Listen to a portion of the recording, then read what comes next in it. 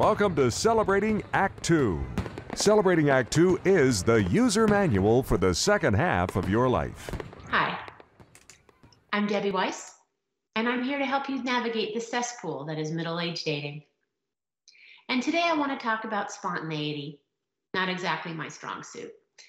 Sometimes you'll see profiles online and the man will say, I'm looking for a woman who's spontaneous, or, more pushily, you must be spontaneous. That can be good or that can be bad.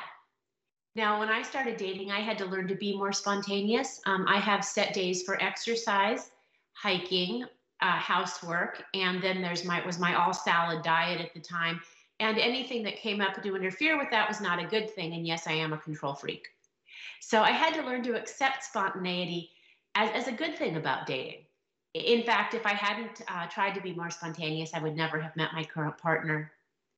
And that happened because I got a call on a Sunday evening. The next day was Monday, Memorial Day. And this guy I'd met once for tea, I thought was pretty nice, calls and says, hey, I have Monday off, which is a rarity. He was a realtor. And I'm going to go drive through my favorite places in Marin. I'm going to stop at my favorite restaurants. He said, I have an old convertible. I'm just going to go for a day-long drive. And if you'd like to come, that'd be great. And he added, and if you don't, that's fine. I'm going to go by myself, so don't worry. And I thought about it, and I looked at my plans. Yet another 8-mile hike. And it was the day that I usually change the sheets, I think, and sort the sock drawer. But I decided to go with him. And we had a fabulous 12-hour date, and we've been together ever since. So spontaneity did help me. But you have to be careful because spontaneity can also be a sword.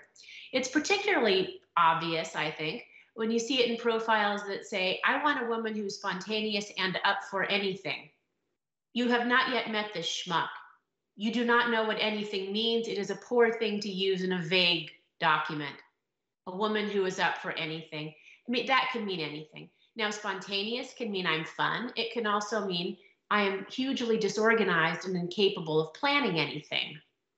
Up for anything can mean I like to take my private jet to my villa in Gstaad, or I need a woman who's down to fuck on short notice.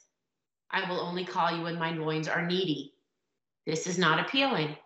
So you really have to be careful. And I always say this, if the guy's asking for dates that are late or not late at night, or, hey, come to my house and chillax, these are bad offers. You don't want them. Do not fall for the sword of spontaneity.